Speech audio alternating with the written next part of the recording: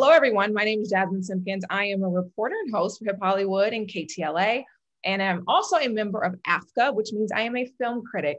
I watch a lot of film and television. I have a lot of opinions about film and television, but more than anything, I love celebrating the people behind film and television. And today, I have the honor of talking to two beautiful and very, very, very talented women, Miss Melissa Haizlip and NUMA PERRIER. These two have created some wonderful projects, things you have heard about, things you have seen, and there's so much more to come. So I am going to be quiet and allow them to talk, but more importantly, we are going to be talking about film and celebrating Women's History Month and why our stories as women and women of color are so important and why they need to be told. So ladies, I will let you briefly introduce yourselves. As Gil Robertson said, this will be a conversation really between the two of you to kind of be able to have this one-on-one conversation about your work, your body of work, and things that are to come. I will be here to kind of guide, throw in a couple of things, and I'm hearing have you guys expand and elaborate, but it will be a fun half hour or more of great conversation. Love it. Love it. Thank you so much. I love it. I'm so happy to be here with you ladies.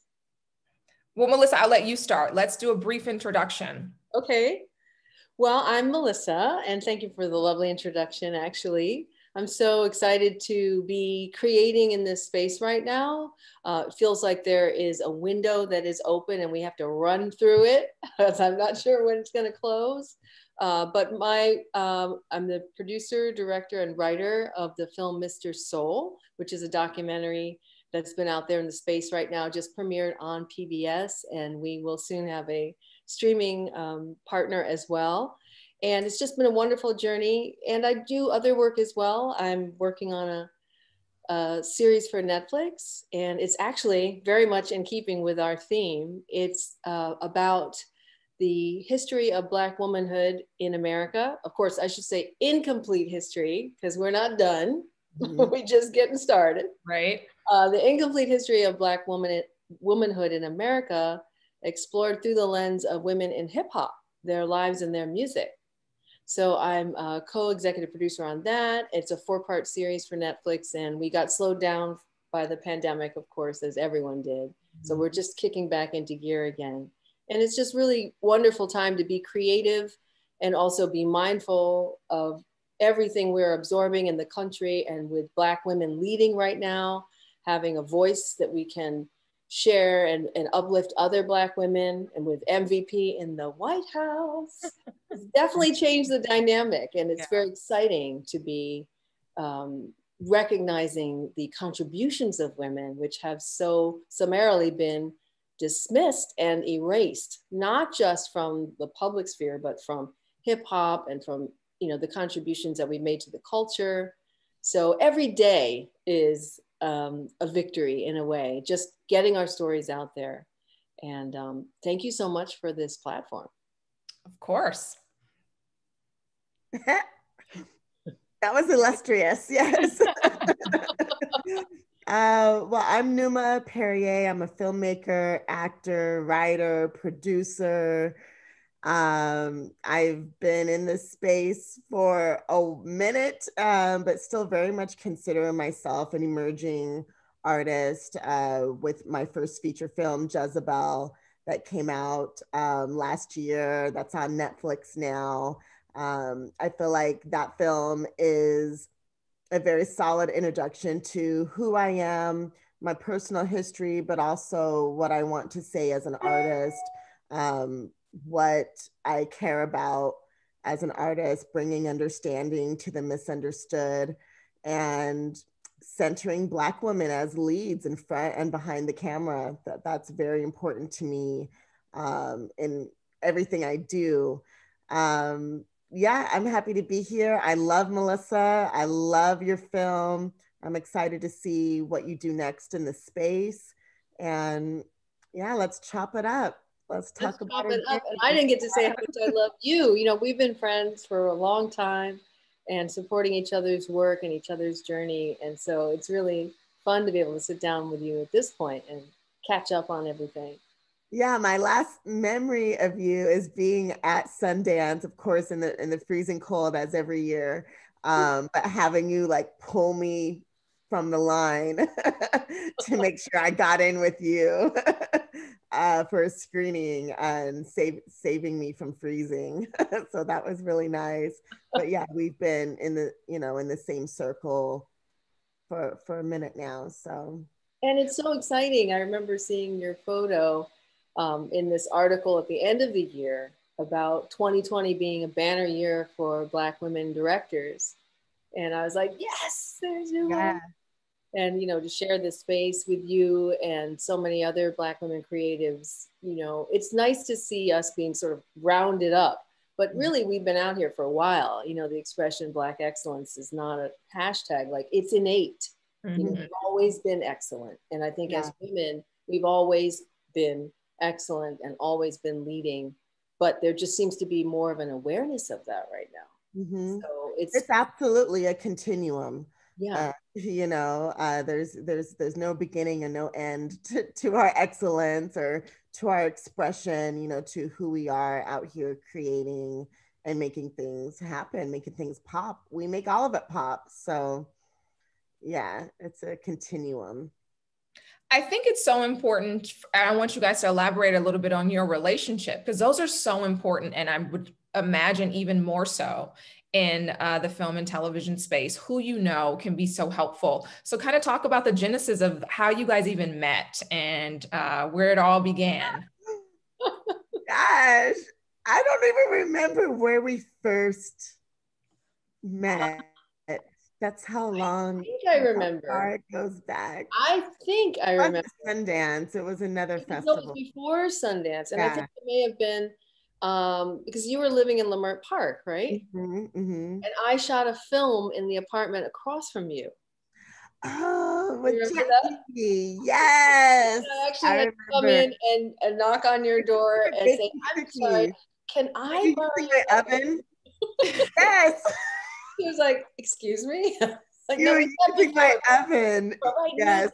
Can I just borrow your oven for a second? Yeah. I remember now. I remember. And it was very DIY, and it was for Film Independent, and we were in the apartment, which looked exactly like NUMA's, right across the hall. But we couldn't use their oven, and we had to take a prop piece of bread, and for the next scene, the bread was going to be burnt. And so we realized, oh no, we don't have that second loaf of bread that's burnt. We're going to actually have to burn it ourselves. Yeah, so knock, knock. Actually, I know the neighbors, so I'll just,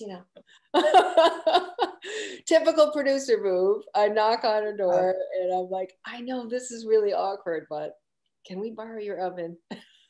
Not only borrow your oven, but then burn some bread. Burn some bread in your house. I remember now. I remember that being the most strange, but also most common occurrence. Just using our own home to film in, using Jackie's across the door, Jackie Stone, who's also a filmmaker. We were always filming something. It was either our side or her side film. So it wasn't uncommon to meet new people. And yeah, that is where we... And you were filming Black. I thought that was the connection, but yeah, that's where... I think we were connected before that, but you were filming Black and Sexy in there, right? Yeah, so many episodes, every corner of that house, including Jackie's side, because we had the full top floor. And when Jackie moved to LA, she just rented out that side from us. And but it was kind of with the loose understanding that we would both use each other's apartments now and then to film something or to get a pickup on something, or if she needed our bathroom looked a very particular way and hers looked a different way. So we were always asking each other, can I come film for a day or a few hours in your place? So it wasn't completely uncommon to have you knock on the door and that happen, but the request for the oven and the burning, that was a whole other level. I was like, what is happening? But Melissa, please tell me you brought your own bread, that you didn't also borrow bread to burn. Okay.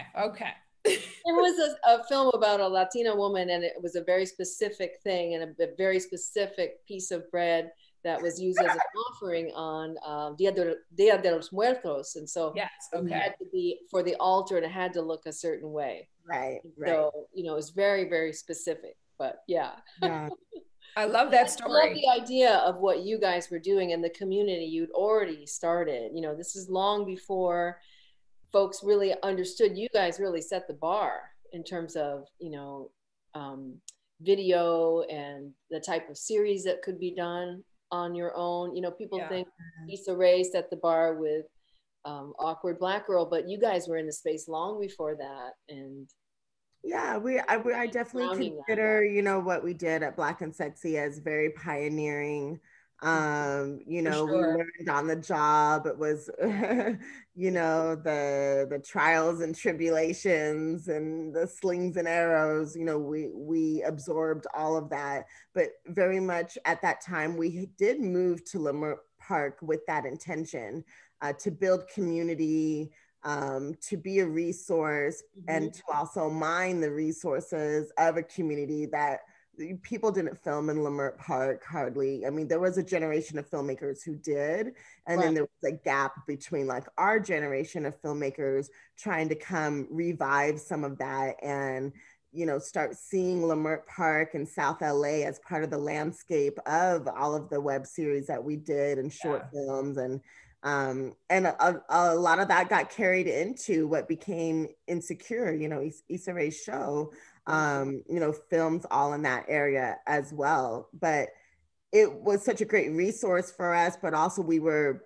part of being the resource, because you could go and make a deal with a mechanic down the street if you needed to film something at an auto shop. You could make that person-to-person deal in a way that you would never be able to do in Hollywood. So the spirit of independent artistry and independent filmmaking was very much supported in Leimert Park. And that one, piece of we need a piece of burnt bread. It was just part of that mentality. Like, we're here to make things, we're here to help people make things, and we're here to show a piece of the community that's rarely shown, even erased. So really proud of the work. I'm in West Adams now, but really proud of the foothold and the imprint that we made while we were there. It didn't go unnoticed, I would say, as an LA native. I'm from LA. I grew up in South LA, not far from Leimert. My mom used to have an apartment before I was born, but I remember she would talk about how like she had the most fabulous apartment because it had these huge picture windows like in the front, like hardwood floors like you would never believe. And then as I got a little older, me and my sister were looking for an apartment. We were like, we're going to go to Leimert because this is all we ever heard about. And it was a fabulous apartment that we found. So I knew the area too well. So seeing that you both tapped into a community, like you said, that people didn't know exists, because you have a lot of transplants in this city who immediately go to the Valley or they go to Hollywood, and it's like, no, there are Black folks here in South LA, and it's not all boys in the hood. Like I tell people that all the time. Like that is a movie. That's one part of what this city looks like. So kudos to both of you guys for even coming into the heart and the soul of the community and making your art. I want to rewind though for a little and go even further back for both of you. Where did your start come from? Like, when did you even have that spark or idea that you wanted to get into filmmaking? Well, for me, it's from childhood. And I talk about this a lot, how all of the things I was interested in as a kid and what were my escape routes and my ways of expressing myself and understanding myself, I may not have had the names for what all of those things were at the time. I may not have had the example of another Black woman directing a film for me to know that, oh, this is a career and life path or even a life purpose for myself. But I was very much doing all of those things. So I was writing from a very young age. I was acting from a very young age. 6 years old, 7 years old, 8 years old. I was producing from a young age. Even the early family productions of, you know, getting the family together to do a little play to show our parents. I was producing and directing those things, but I would have never called myself a producer or a director. A writer and an actor, yes, I saw examples of that and I saw a career path for that. But I had to really kind of piece that together for myself once I arrived in LA and saw, oh, all of these talents and interests that I have make up a filmmaker. That's what I am. That's such a big part of my purpose, is to make films and to fulfill the things I care about through these films.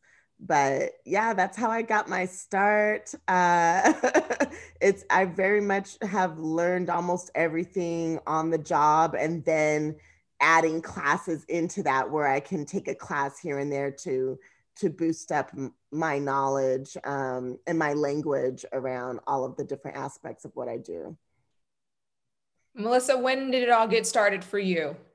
Well, you know, I come also very similar to NUMA from a performing background and a real true love of the arts, and, you know, raised up as a dancer, singer, actress, studying with all the greats, thinking I was going to take a career, you know, as a like an Ailey dancer or Dancer of Harlem. Like that was my goal as a 16-year-old. And then I actually moved into performing and premiered on Broadway and did a lot of theatrical stuff. But even while I was loving that and being sort of a master technician on Broadway and doing shows and touring the world, I always felt like I wanted to speak and tell more of a story.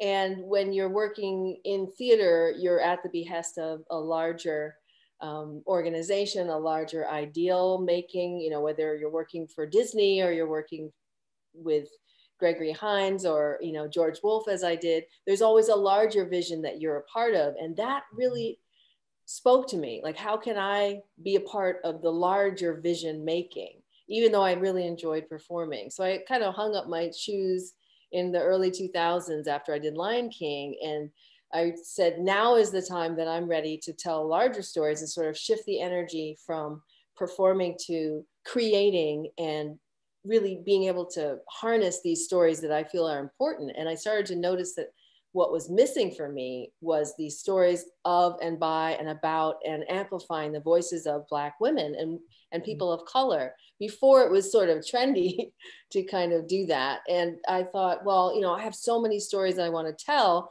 Let me align myself with people who are doing the same thing, find my tribe. And I started working and helping everyone. Like that was my idea. Let me help. And then as I help, I'll learn. And then after that, I started, I first, you know, got to AFI and started working in development there. And I would volunteer on every student film. And, you know, that constant fit yourself into every job until you've been AD or you've been, you know, PA or you've been casting, whatever it is that you need, you find that pocket.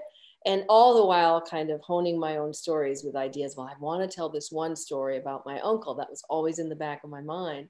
So, and then from there, I basically just jumped into every film or emerging filmmaker type of workshop that I could to sort of hone my skills and again, build community and find my tribe. And it was at Film Independent that I really clicked into that LA scene because they have a program called Project Involve, which is like an emerging filmmaker mentorship and almost like a fellowship for a year. And so through that and the Producers Guild diversity and the Flaherty, I just kept honing my craft because I didn't go to film school, but I wanted to find a way to build community and sort of fast track to the stories.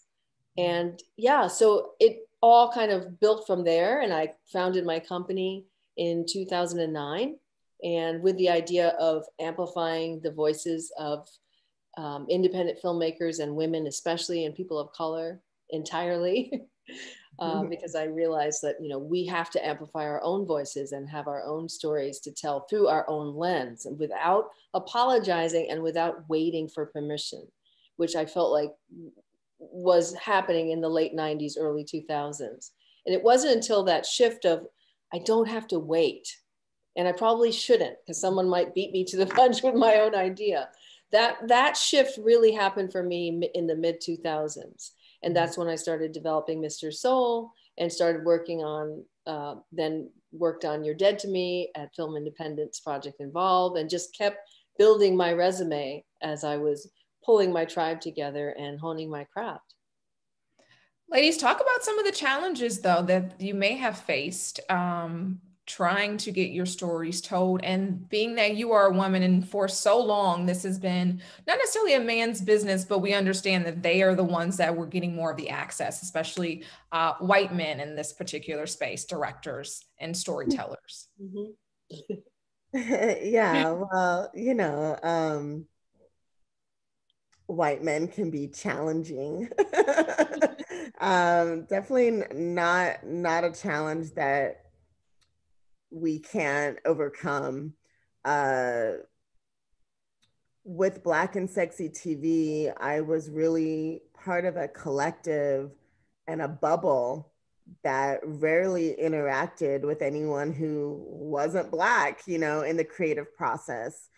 And for 8 years, it was 99% Black people having the ideas in the writer's room, greenlighting the projects, funding the projects, delivering the projects. I really created a bubble, and that I loved existing in. And once I ventured out to make my first feature film, it was like, oh, there's a much bigger world with other, people. I'm trying to, get distribution for my film, get funding for my film, still going to the culture and the community that supported me for so many years, but also having to finally actually interact with people in positions of power who were not Black. That was really kind of a flipped process for me, because I had definitely heard all of the stories, but living inside the world of, Black ownership is just, it's absolutely incredible. You still have the same issues and problems, but you don't have the lens of racism on top of it and the systems of racism on top of it. So now I'm pretty much feel like I am having to kind of relearn how to move and navigate the waters of that. Oh, I'm not the one giving everything a green light now with the things that I'm looking to do. I'm collaborating with other production companies who the makeup of their companies are not 99% Black. There is a racial lens and a racial barrier in communication, in basic communication. So I don't look at these as insurmountable challenges in any way, but I am always definitely comparing it and figuring out how to reconcile, how do you go from ownership and freedom to collaboration within a racist system, and still achieve the goals and the ambitions that I have for myself as a filmmaker. I am really learning something new about that every single day, because I have the absolute reverse experience. So yeah, not anything that I can't surmount, but a real learning curve right now. Melissa, how about for you?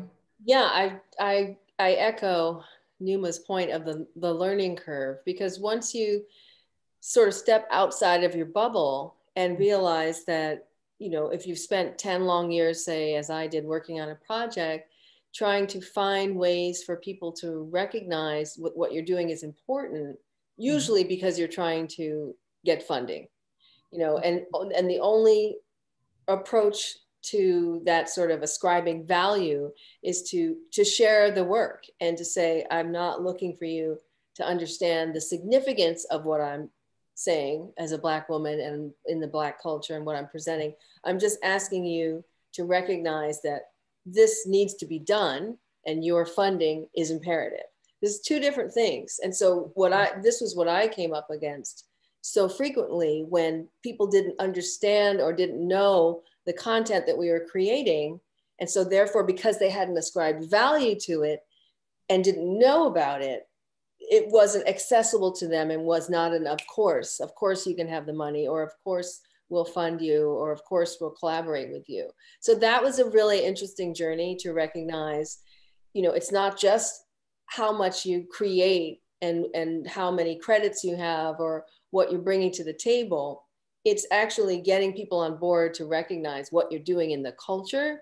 And sometimes that can be where you get the biggest pushback, because you're asking people to align with your sense of innate Black excellence, like this is not a question for you actually. And it's certainly not a question for us and what we're trying to convey in the content we're creating.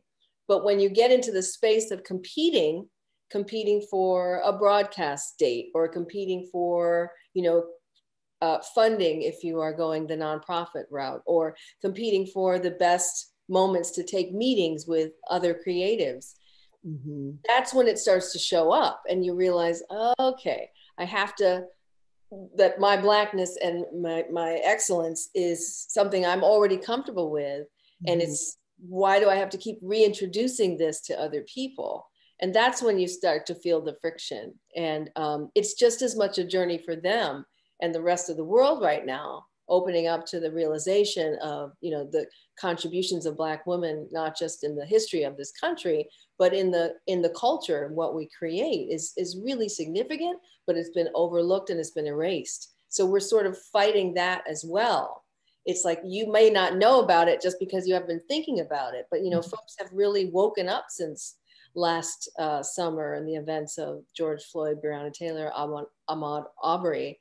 But it's not enough, it's not enough for the dialogue to, it's not a free pass. In other words, they're not woke enough, And so one burden that we carry, I think, is trying to always convey the importance of Blackness. And as Black women, naturally we are leading, and we're leading with that. And that can be exhausting sometimes. And to that point, because you know that you're in an industry where you have to constantly educate people about the art that you're creating, why is it ever more important for you guys to continue doing what you're doing, but also create content that really speaks to the experience of Black women? Numa, I'll let you start. I mean, it's important to me because I feel like if I don't do, I know that if I don't make the films that I'm inspired to create, that no one else is going to make those films. Exactly. And those films will speak to a certain pocket of Black women, maybe a small pocket, maybe a large pocket, maybe many different pockets, but it's important to me that communication happens. I consider all of the films and all of the projects I do as, forms of mass communication, with whoever is watching them. And I think that part of Black women not being ignored is having films that speak to us. And when those films don't exist, it equals being ignored and being erased. So for me, I just feel it's just part of my calling to do. I'm called to do it. I'm excited to do it. It's the first, layer of importance to me. And, through this, learning curve that I'm going through, I'm just learning how to identify allies versus politicians. And even in myself, when is the time for me to behave politically, when is the time for me to actually be a deeper ally to someone, or, as part of moving something forward. So yeah, for me, it's always going to be important, starting from just wanting to understand myself as a Black woman, and that echoing out and rippling all the way through, as many Black women as I can reach. So Yeah, there's really, to me, nothing more important. I feel like when we're good, it's like when they say, you know, like happy wife, happy life, you know, like that's how I feel about like Black women as a whole. Like if we're good, if we're happy, if we're getting to be playful and free and all of who we are, then the entire world is better for it. And that's my hill, you know, like I will always ride for that. Yeah. Totally ride for that. And also, I think that people are starting to recognize, you know, after what happened in Georgia and the way Black women vote and the way Black women lift up all boats. You know, we are the tide that raises all boats. Mm-hmm. We collectively always want the greater good, right? We want the greater good for the country, for our people, for our children, for the environment. We vote that way. We live that way, you know, not just as creatives, but as people. And I think if, you know, if the future were a woman, it would have all of that sensitivity.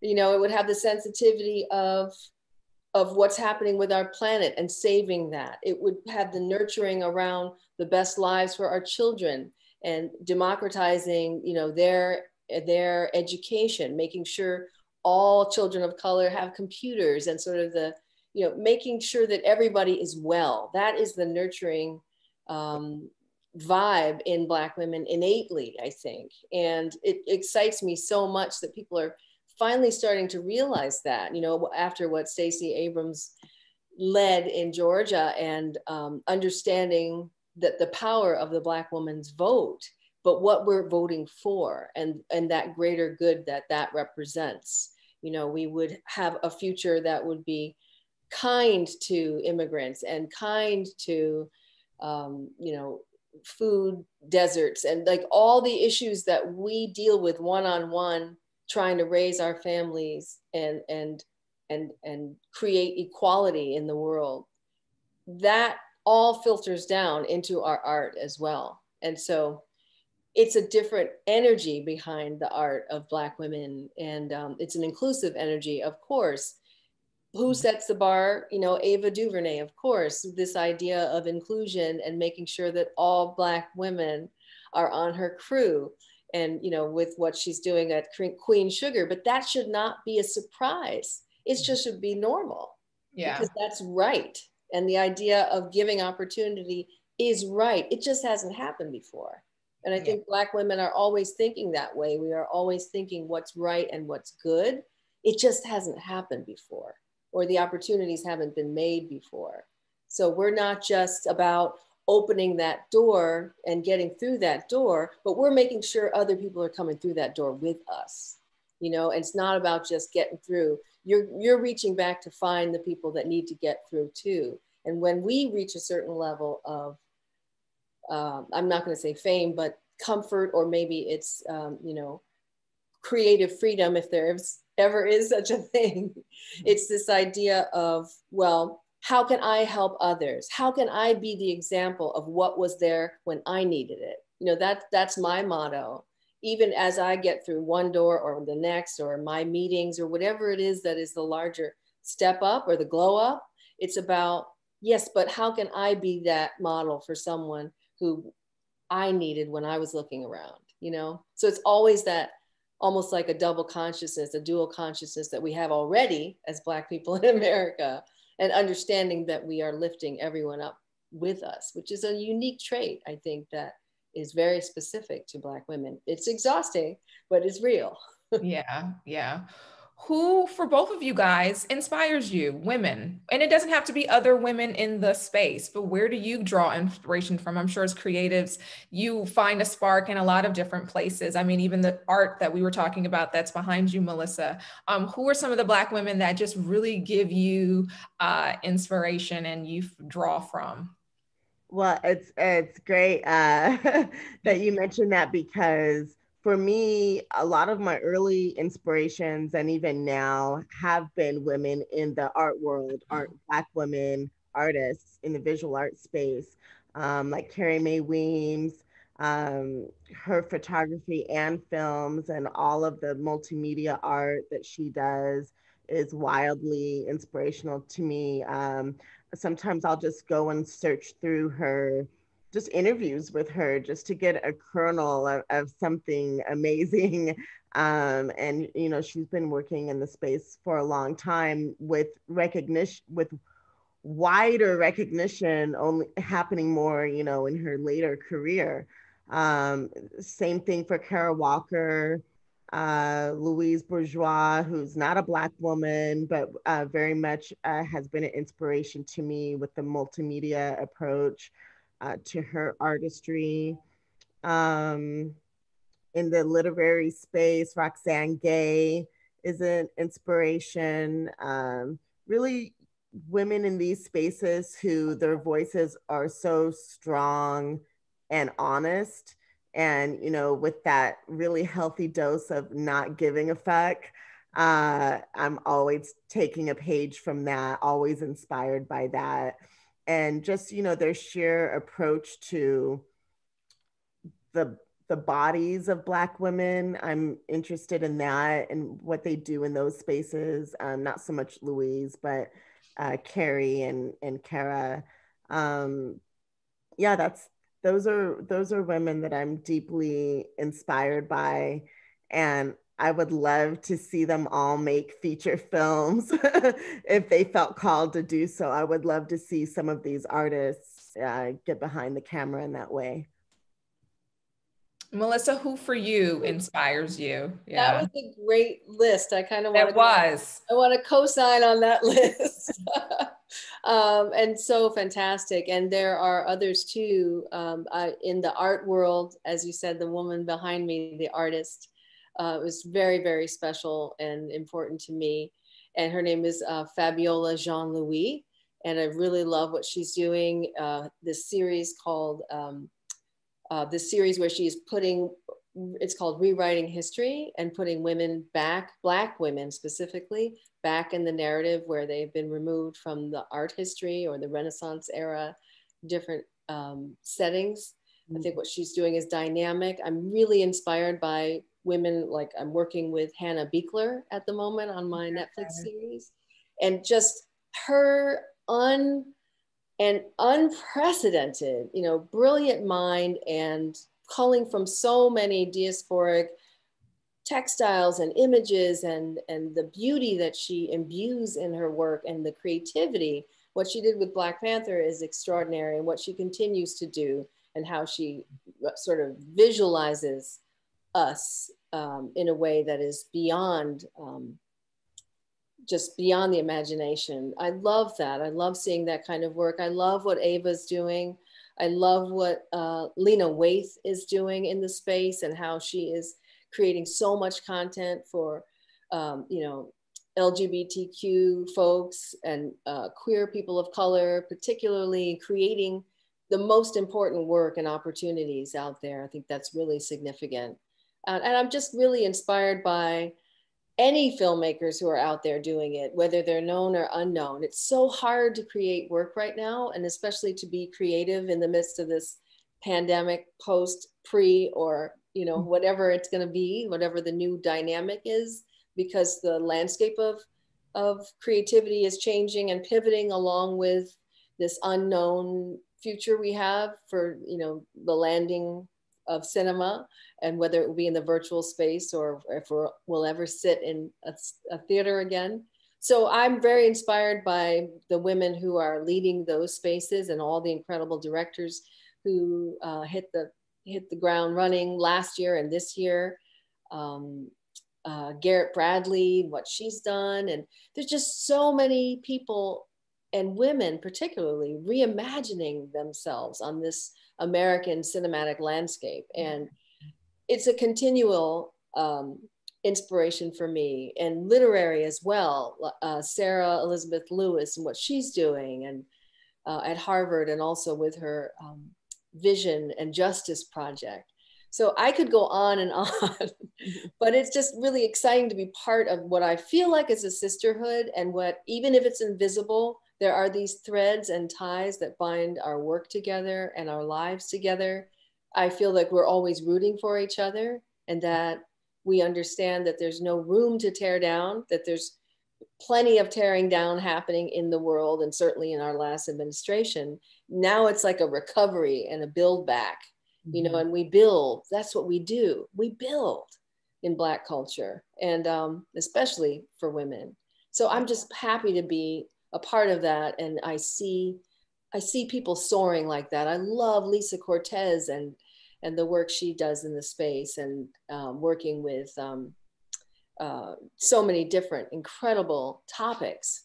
I literally could be here all day, just, you know, caping for my incredible colleagues and the people that I admire. You know, I spend more time liking everyone's work than probably doing my own, but it's because it's part of the visions. It's part of the quest, right? It's part of the dream board, seeing what other women are doing, amplifying that. And for me and my work, you know, speaks specifically to at the intersection of, you know, racial justice, social justice, women's amplification, and also, you know, liberation. And everything I do is about that anyway. And when I see other people doing the same, it really, really inspires me. Ladies, lastly, and this is a two-part question.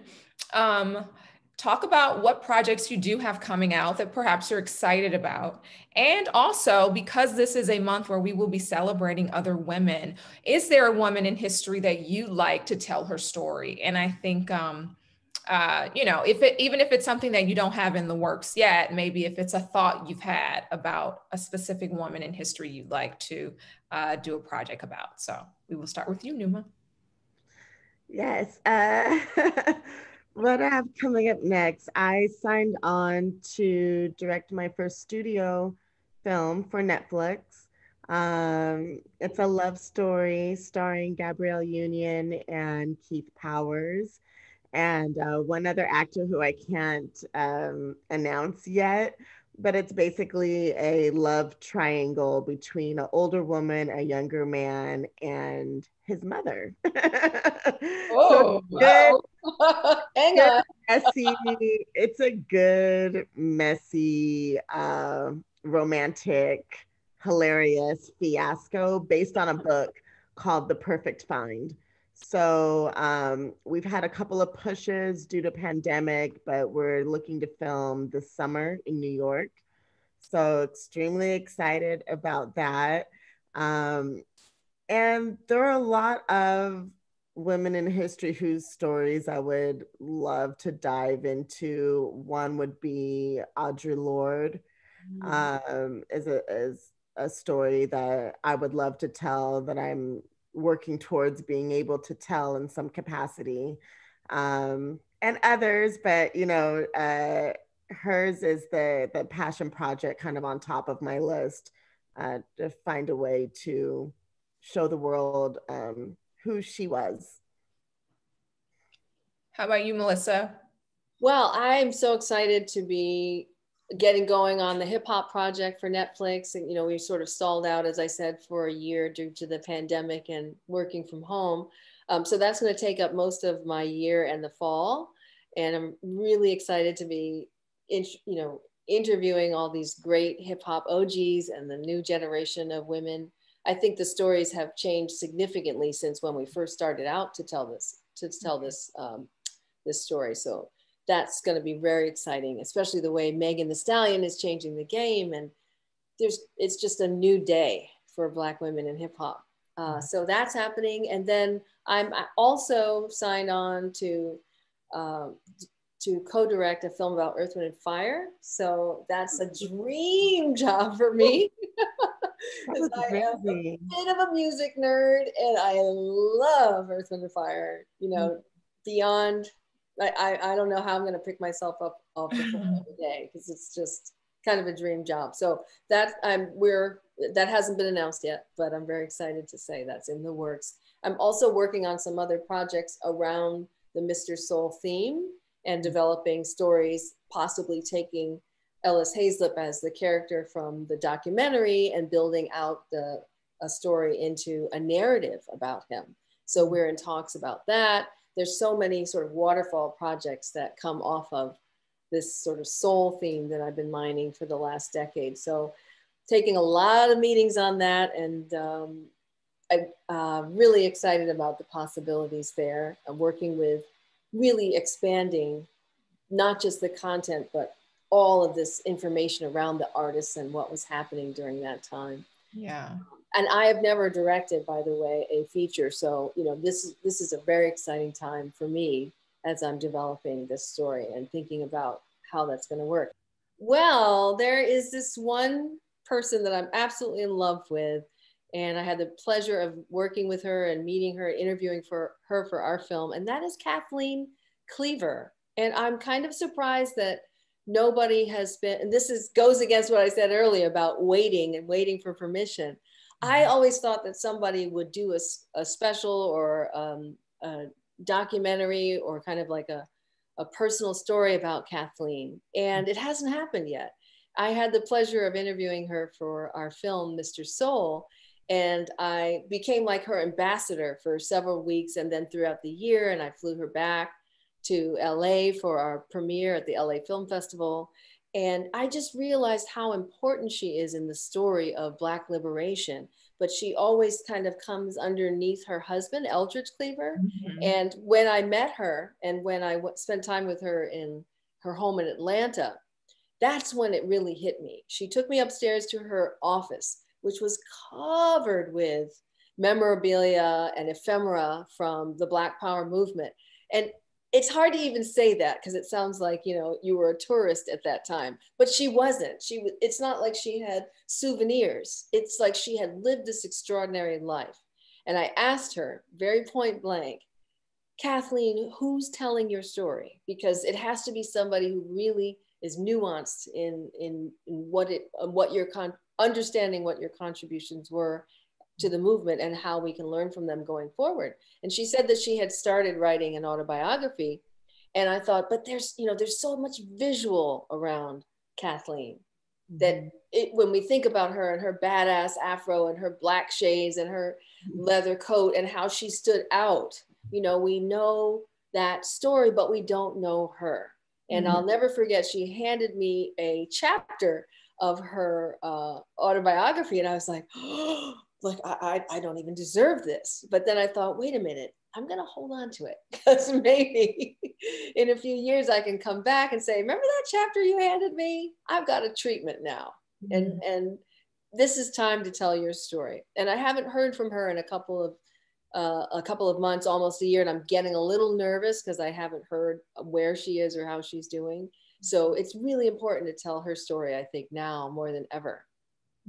Ladies, thank you so much. This has been such a spirited and well-rounded and amazing conversation. I'm so happy that you took your time out on this Saturday afternoon to chat with me.